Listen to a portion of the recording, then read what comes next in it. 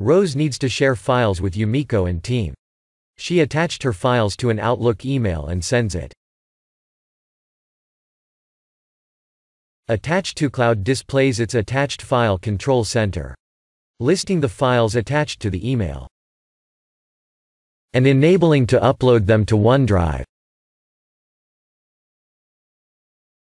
Attach2Cloud can remove the uploaded attached files from OneDrive after a given number of days.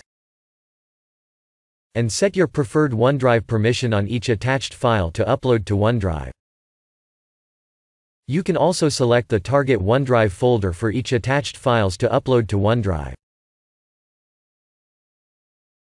The Yumiko email is put in the Outlook outbox as any other sent email, and Attach2Cloud starts uploading the attached files to OneDrive. From there is nothing more to do. Yumiko can continue working in Outlook, reading, composing or sending emails. Once the attached files are uploaded to OneDrive, they are shared based on the permissions specified earlier, and the email that now contains OneDrive shortcuts to the uploaded files is sent. Let's have a look at the sent email. As you can see, the attached files have been replaced by OneDrive shortcuts.